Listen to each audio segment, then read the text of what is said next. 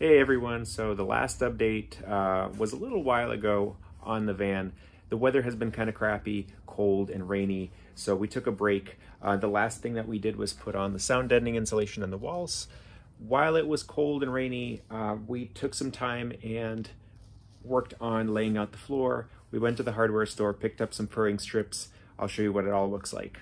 So we went with the 2x1 pine furring strips. These were $6 a piece. Lumber is kind of expensive right now. They didn't come white like this. We painted them with mold and mildew resistant paint because the subfloor might get some condensation. We're hoping not after we put the proper insulation in, but just in case, we coated everything with mold and mildew resistant paint. And the layout of this is kind of it's tricky because for everybody it's going to be a little different depending on what kind of insulation you're putting in. We are putting in 3/4 of an inch thick plywood, so I didn't put the furring strips too close together given how thick the plywood is going to be, so it's going to have a lot of natural support. But I wanted to space them out to provide some room for the wool insulation, which is going in after everything's in place. So the next thing I'm going to do is I'm going to actually glue these on to the floor of the van. Some people screw them on. I really don't want to make any more holes in the van floor to prevent any kind of rust. So we're going to use a flexible adhesive and attach everything and then go from there and start insulating. So I did some research on what kind of adhesive to use, and a lot of people use liquid nails. I would advise against that because a lot of the adhesives you can find at Home Depot and just generic hardware stores, they will crack and they will detach, and you definitely don't want that to happen. So I went with a highly recommended Sikaflex.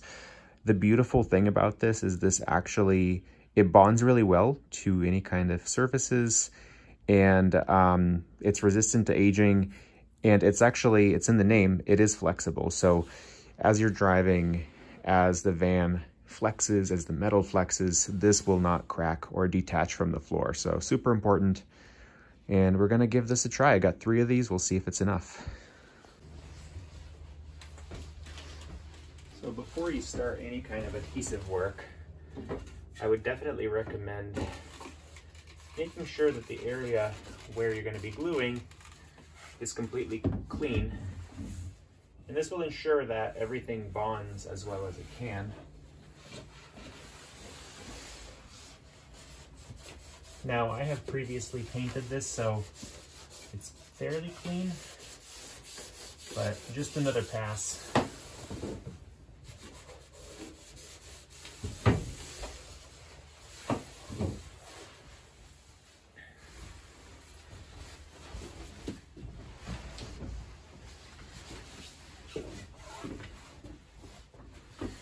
All right, and now what I will do is I will apply a thin layer of adhesive .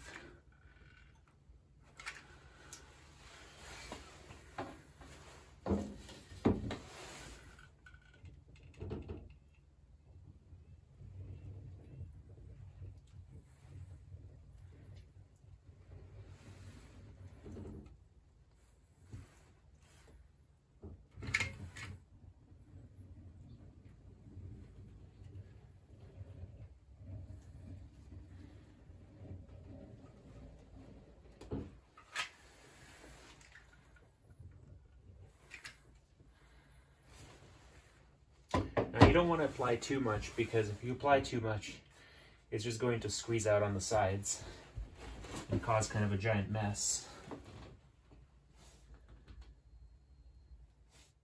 So I have my first strip on, and you definitely need something heavy to put on top of this. I'm just going to use my battery bank here.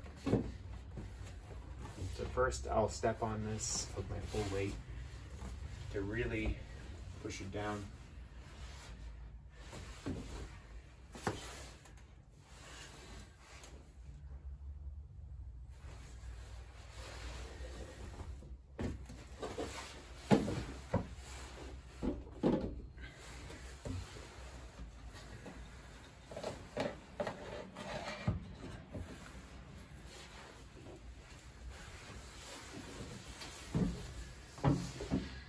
So according to the instructions in the back, the full curing time is about 7 days. So that doesn't mean you have to keep the weight on it for 7 days, but I would definitely recommend keeping the weight for about an hour, and then definitely avoiding any kind of additional work for about a week. So you want to apply just enough.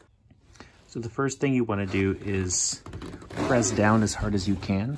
Using your hand might not be enough. So what I found very effective is to just carefully step and put all your weight, and then move back a little bit, and then move back. Now you got to watch out because you can see it's starting to slide. So you want to keep it in place as you're doing this.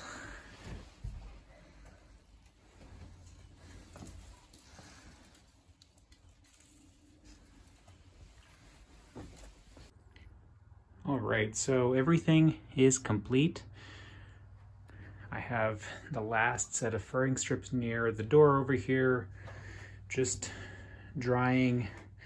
For the side here, I had to actually get a thinner piece than the 2x1 because this edge is slightly raised. So to compensate for that, I had to get a thinner piece and then also pad it with some kill mat over here. This is not going to be load bearing, so it doesn't really matter too much as long as it's flush with the rest of them. And I had to cut out some of the spots where I fixed the holes. I had to cut out holes like this in order to make sure that the pieces of wood are flush with the floor. So another update. We haven't really done a big update in a little while. So we have completed all of the furring strips. They are all successfully glued on and it's drying very nicely. We have also haven't really shared this step by step because it's pretty straightforward, but we have cut the kill mat to size and filled in all of the gaps. And we're doing something a little bit different. Do you want to talk about these strips here? Yeah, so these are neoprene strips, which I just finished laying down. And the reason why you do that, and they're really simple, it's just adhesive. It's like a sticker, basically. You just throw it right on. The reason why they're so important is because when you have your plywood going on top of your furring strips, wood on wood is going to rub and squeak. And this is neoprene, so it's actually going to absorb that squeaking noise right into there, so that way you don't get any kind of squeaking floors. We're going to do the same with our wall furring strips and our ceiling as well, just because you're going to be driving a vehicle, which means it will inevitably squeak. And what are you doing now? And right now, I have a little diagram of the van right here, and I am taking measurements between, so the top is the width, the bottom is the length. So it's 2 3/4 by 57.5 for the first one between the wall and the first furring strip. And we're going to cut those pieces of Havelock wool to fit perfectly right in there. Insulation installation. Woohoo! We're gonna get woolly.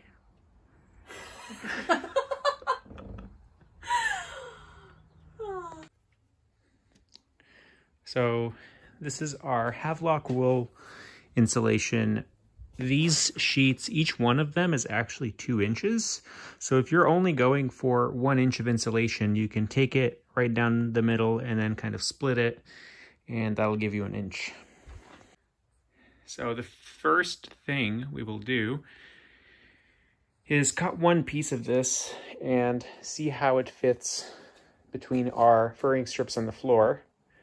And then if that works out okay, we will cut more and get the whole floor covered up.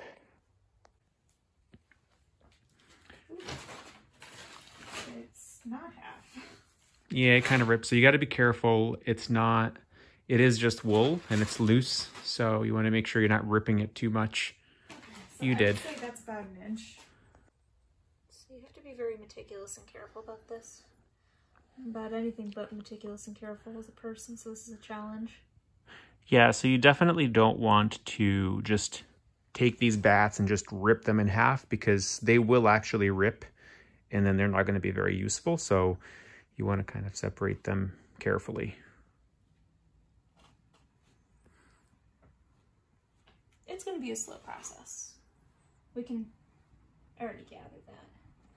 We should. Yay! The wool has been spread.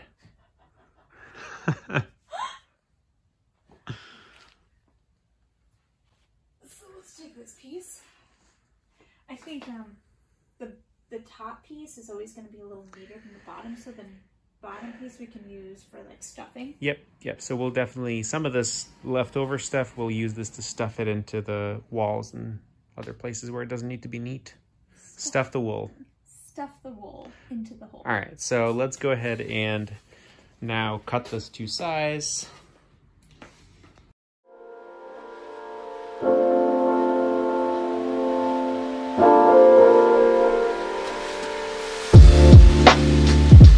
So the first piece is in. We have stuffed the wool into the hole. Not really a hole, but yeah.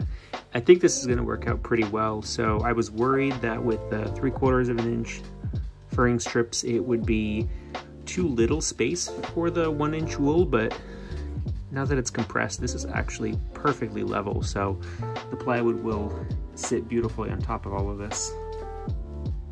Yeah, I'm excited.